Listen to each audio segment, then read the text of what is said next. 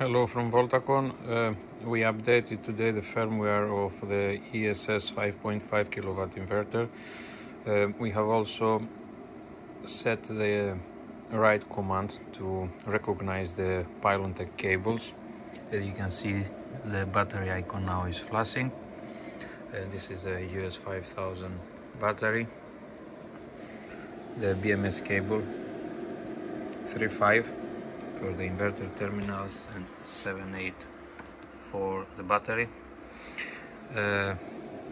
So when we go back to the communication tool, first time we type QPI and then we send the command, and after that you type BPT03 with capitals,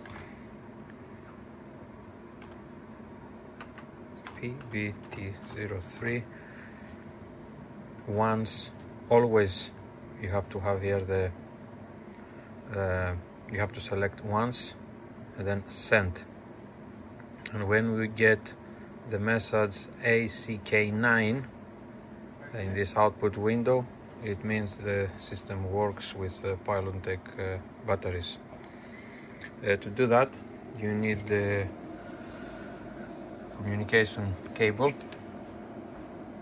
from USB to serial and from serial to RJ45.